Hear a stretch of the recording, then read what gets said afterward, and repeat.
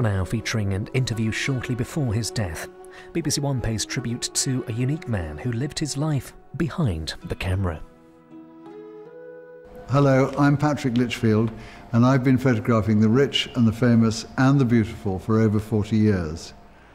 Here we go, 1, 2, 3, eyes towards each other.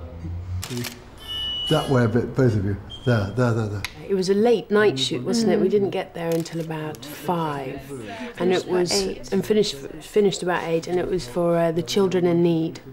And Patrick was very kindly donating a shoot to be put up for auction. Chin down a little bit. That's good, girl. Gemma, no, stay as you are. That's it. You got it. There. He was just on such great form. He was brilliant. I mean, it was a humongous shock to go from seeing someone who just brilliant, so full of life and telling jokes and you know, and then suddenly the next day was just it's just awful. It was a big shock because he wasn't ill, and anyone who dies like that is just a tremendous shock. So, mind you, very Patrick that, not to you know, take a long time to do anything. He was quick at doing everything, including dying, which is extraordinary, but that's totally in his character. There we are, lovely. Okay, that's got it, definitely. Hair at the back, it's worrying me. Can you, Patrick Lichfield is not his real name. It's a convenient fiction casually assumed when he became a photographer. His real name is Thomas Patrick John Anson, Baron Soberton, Viscount Anson, the 5th Earl of Lichfield. it's quite difficult to introduce the fact that I'm Lord Lichfield because I'm rather shy about it. So I have to say, I'm speaking for Lord Lichfield. Do you have some theatre tickets? And then they might say, yeah. I've known Patrick really all my life. He said that we met when we were in our prams together, age 3. I don't remember that. What I really remember is when we met first at Harrow School, aged 13. We became fast friends, and we stayed friends ever since. He was a keen sportsman, boxing, cricket and rugby. Well, he started photography at school. I remember that his first interest in photography was when he was 12 or 13 years old at school. I started taking photographs because my parents sent me to a boarding school and I was very homesick. And I used to photograph things I really liked at home and then take those back with me as keepsakes. And in a way, photography has always had that appeal to me because it's something tangible that, okay, it's two-dimensional, but it gives you an idea in terms of nostalgia. It's a sentimental keepsake, and I quite like that. Weeks, Wilmot Smith, Bottrell. Although at Harrow, Patrick was developing a passion for photography. His father and grandfather were very keen for him to follow family tradition and thought that a spell in the army would do the boy good. So he found himself enrolled for Sandhurst. Patrick and I first met in the army. I was already in the Grenadier Guards, and Patrick came from Sandhurst. He was turned up at the barracks in Tidworth, frightfully keen, sort of bright-eyed and bushy-tailed. We became friends almost immediately, if for no other reason than he had the white Austin Healey, which I could then use going to London with him, which we did practically every night. Patrick was a serious soldier. I mean, Sandhurst means he knew what it was all about. He was a natural leader. People followed him. He had an authority about him and a great warmth. So while he was quite tough, he was always very fair. And of course, he was a good line of chat, which never left him. I was fighting a cook. Member of the catering corps. Yeah, exactly. And in the one corner where I was, the ringmaster shouted out,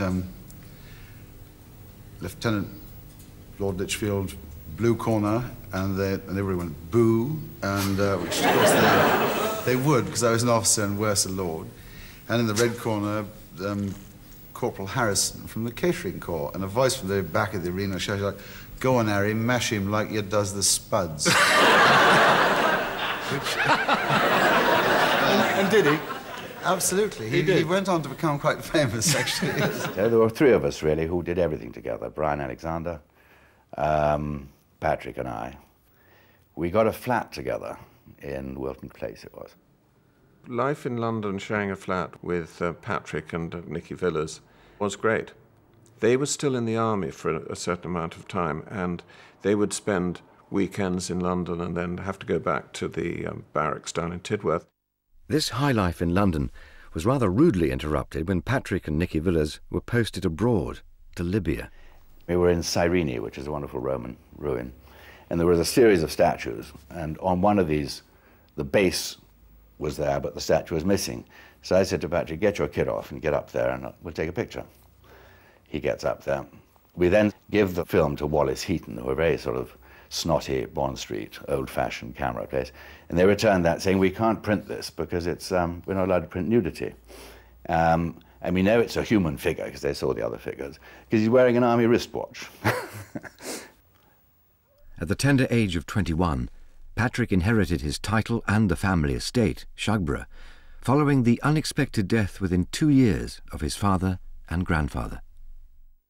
Patrick always had an interest in photography, and he, I suppose when we were on manoeuvres or those sort of things, he didn't, but always in the flat, and actually in the barracks at Tidworth, he used to take photographs of us or anybody else sort of after one of those mess dinners. And I can remember sort of holding these huge photographs in a bathtub to sort of swill the developer, I suppose it would be. So that was always sort of running through, and particularly when he met these photographers in Wilton Place. The tension between his assumed responsibilities as an aristocrat and his desire to prove himself as a photographer now began in earnest. And Patrick resigned his commission and started his professional life as a photographer, joining a studio of a man called Dimitri Kastorine and Michael Wallace, which was at the bottom of the block of flats where we lived, so he just went down the stairs to work. It's October the 14th, 1962 at 2:30. It was the moment I walked out of Wellington Barracks. I went to become an assistant. 10 minutes later, I walked from Wellington Barracks to Wilton Place, and I took off my uniform and put on some jeans, and that was it. And I've regretted that move ever since. Patrick's mother hated the idea of him becoming a professional photographer.